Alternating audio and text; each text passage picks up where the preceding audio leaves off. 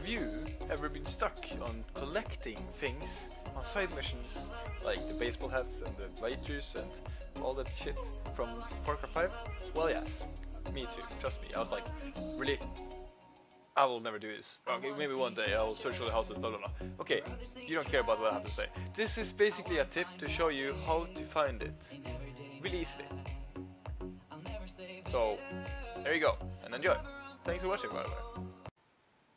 Now let's go search for these collectibles, which is really super annoying if you need to search for all of them, but it's actually really easy because I just figured out that you can buy all the maps of the things in the items on the store and go all the way down and then find them here.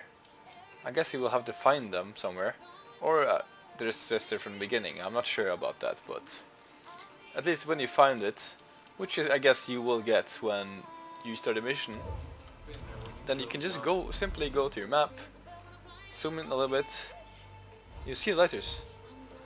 See, if you go a little bit out, it's not working. If you go closer, you can see them. So I can see the lighters, I can see the bobbleheads, I can see the whiskey casks and everything you need to, you know. So you don't have to search for them like everywhere, all across the map. You just zoom in and you see them. Simple as that.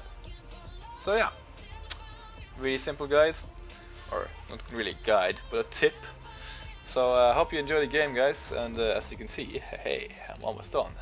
Just need like 3 more missions here and 2 more here and 4 more there, which is pretty much left what I have left here, and a little bit more. Anyways, I hope you enjoy Far Cry 5. If you want to play with me or need help with your missions or something, do tell, and I will be your hero.